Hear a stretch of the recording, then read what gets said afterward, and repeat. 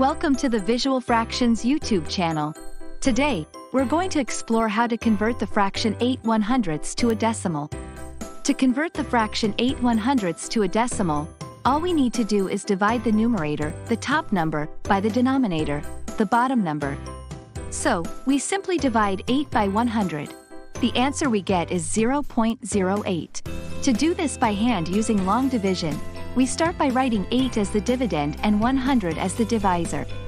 Since 100 doesn't fit into 8, we add a decimal point in our answer and append 2 zeros to 8, making it 800. How many times does 100 go into 800? Exactly 8 times. We write 8 after the decimal point in the quotient, making it 0.08. Multiplying 8 by 100 gives us 800. When we subtract 800 from 800, we get a remainder of 0. So, there we have it.